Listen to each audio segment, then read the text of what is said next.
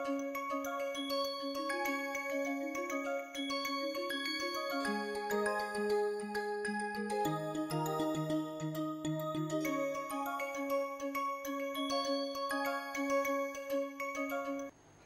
we discussed what is a group, and you need a set, not only a set and a group operation, and it should satisfy the 4 properties: closure, it should have an identity element.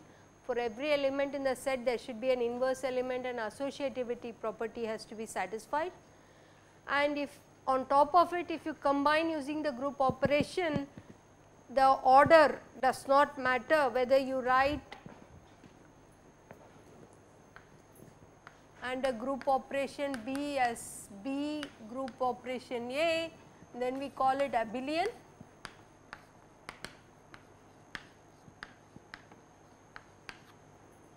Which is commutative property. And then we also went on to looking at subsets of this above set, right, which is called as a subgroup, which is denoted by this subset should also satisfy, this is called subgroup if it satisfies all the satisfying all the 4 properties. Okay. And then I also said that you can draw a multiplication table involving the elements, right.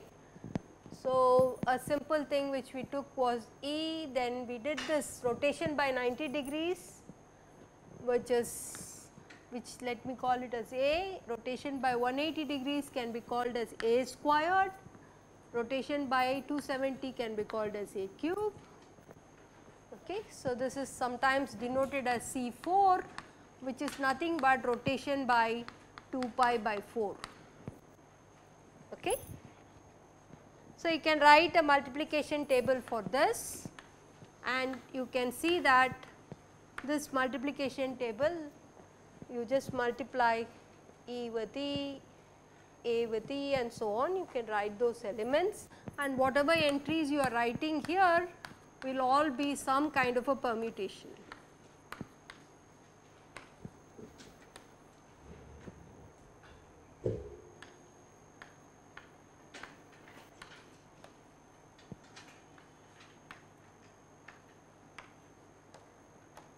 Okay. So, some kind of a permutation, and this is what we call it as a multiplication table.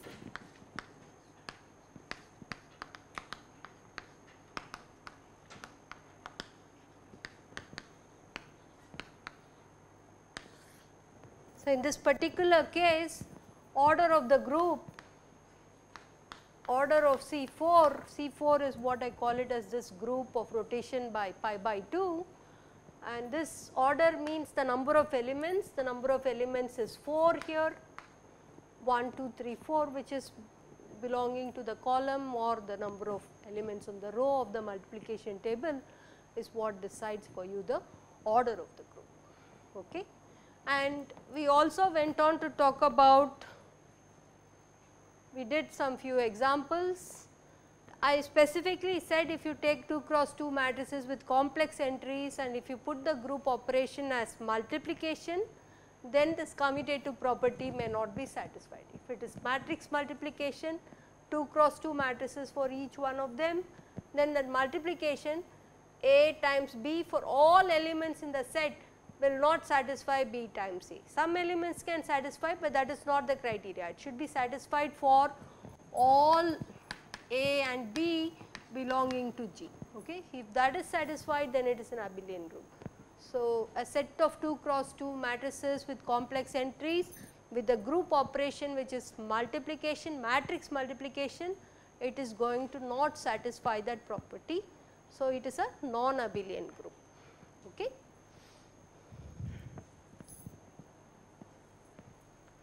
Okay, so order of the L group is what I said is denoted by mod of that group.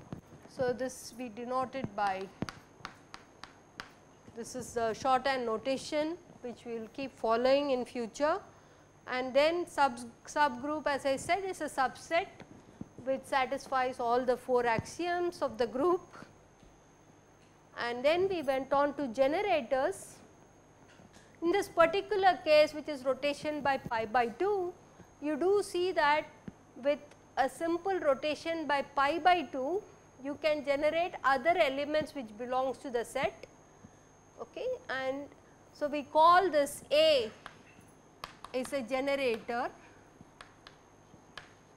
of C4, especially the C denotes the cyclic group, okay, and this 4 should be interpreted as rotation by 2 pi by 4, okay. So Cn will be, so then here you require that the order of the generator turns out to be identity element, okay. So Cn is a cyclic group generated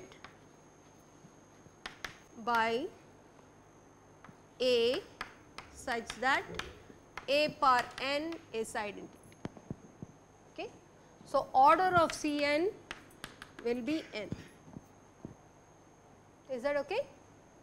And you can see that cyclic group is generated by one generator, okay, and it is also an abelian group. Cn is an abelian group, okay, because the definition of a generator is that all the elements in that group, the set, has to be powers of a generator, okay. So any element in Cn will be some a to the power of m, and you can write it in whichever order you want. So suppose I write a n1 is one element, a n2 is another element, right. This does not really matter because it is a n1 plus n2, which is same as writing a n2 a n1. So with a single generator, okay, there is only cyclic group has only one generator. With a single generator you cannot achieve any other group other than the abelian group, okay. You can write all possible powers of that generator for that group, okay. So this is cyclic group, is this clear? So this is for cyclic group. Now we look at for general groups, okay. So suppose you take some abstract group G and say that A and B are generators of G, okay. So what we mean is that any arbitrary element of G should be rewritable as a to the n1, b to the n2, a to the m1, b to the m2, you know, dot dot dot. So this is what I call it as a arbitrary word generated using powers of each of the generators of G, okay. So this is what you mean by saying it is a generator. Just like I said the 26 alphabets is a generator of all words in the group, you can create arbitrary words using those alphabets. Some could repeat itself, the group operation there is concatenation, but it is definitely not a group because we do not find inverse of them. Just as an analogy, all possible words, so you can take powers of one generator, multiply with another power of another generator, it does not stop here, can keep continuing like this any number of times, okay. So if you do that, that is what I call it as an arbitrary word which you generate using powers of each of the generators, then those are the elements of this group, okay. So this is what I call it as G, for example, is this, Okay. So, it is going to be order of that finite group can be infinite actually. Clear? So, order of G may be very large. Okay. So, let me call it infinite, it is countable but infinite. If suppose I put an additional constraint, okay. So, constraints like A squared is identity, B squared is identity, and I also add AB equal to BA,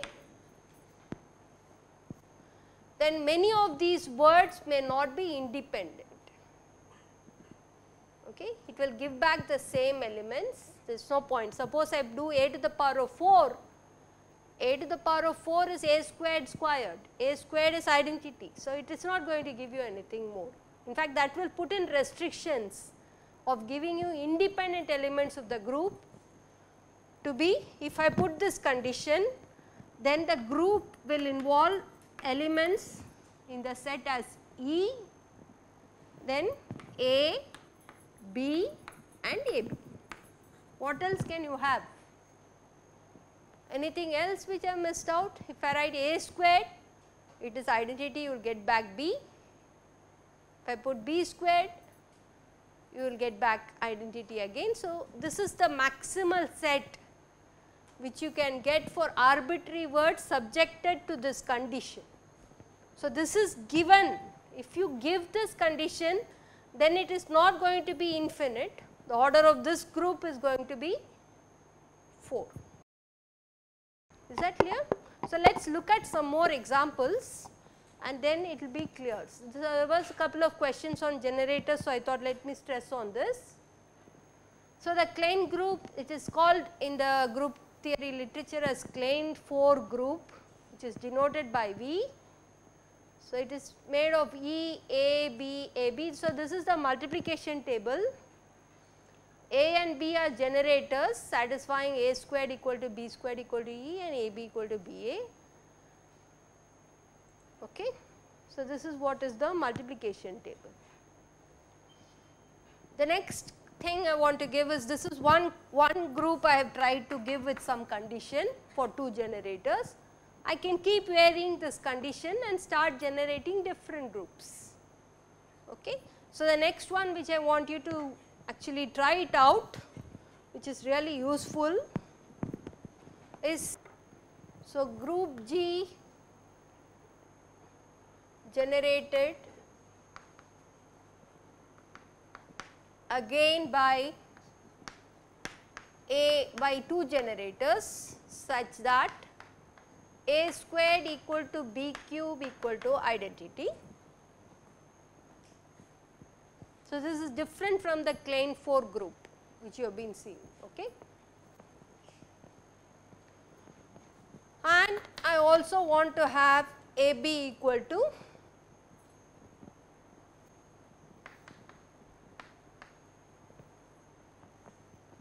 B squared A. Now, you start cooking up, writing all possible words and see how many will be independent elements. I will leave it to you to try it out. Okay. So, the set G will have E A definitely, A squared is identity, so it does not mean anything. You can have B B squared,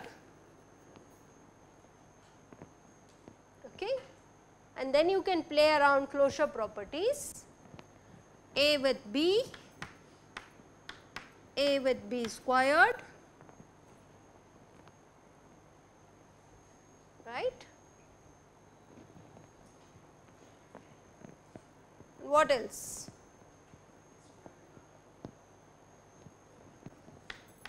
B squared A,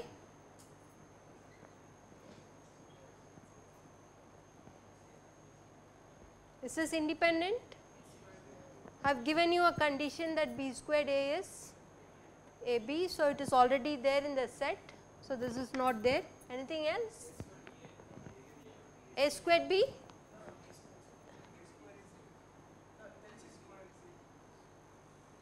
What do you want? So, it will truncate if you give conditions and you can determine the order of the group. What is the order of the group? Anything else? BA, let us write.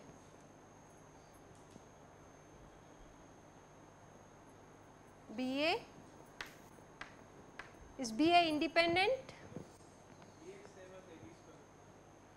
Good. So, this implies BA is same as AB squared. Using these conditions you can show that BA is same as AB squared. So, just check it out. Okay. So, this is also not there. So, order of G is 1, 2, 3, 4, 5, 6 is 6. Is this abelian? Trivially this condition which I have written clearly shows that it cannot be abelian, right. So, G is this non-abelian group. Okay. So, non-abelian group. What else? What are its subgroups? Can we find out its subgroups? E and A forms a group, subgroup. So, let us write. Let me call H1 as E and A, H2 is E, B, B square. Okay. Is that right? These two I can trivially write. Order of an element is the order of the subgroup, order of A is 2 by this definition, right. A squared equal to identity means order of the generator A is 2, B cube equal to identity means order of the generator B is 3. So, using that I can write cyclic groups. One cyclic group which is its abelian, it is generated by A, another cyclic group generated by B.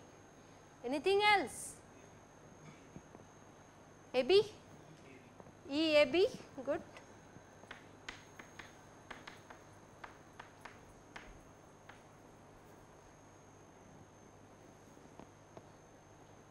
Is that a group? Okay. So, if you take A squared B squared, A squared is identity, then you will get a AB, right. So, let us write it and see AB. So, BA is nothing but AB squared, BA is AB squared,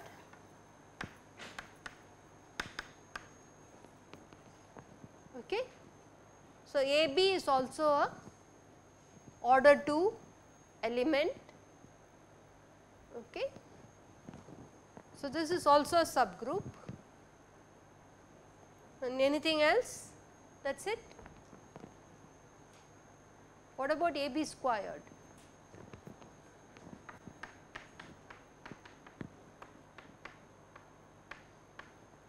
Is that okay? Order 2 is easy to check, order 2 groups, right. So, AB squared, B squared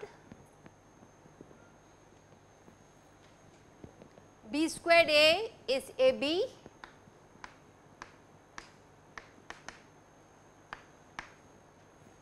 right, this one is AB. So, this is also identity.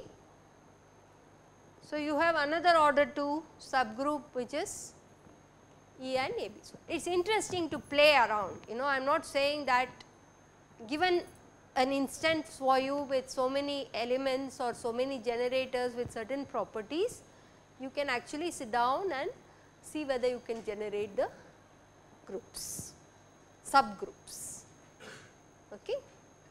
So, clearly you do see that there is H1, H2, H3, H4, the common intersection is only identity element, but then there are all these other elements which are there. Okay.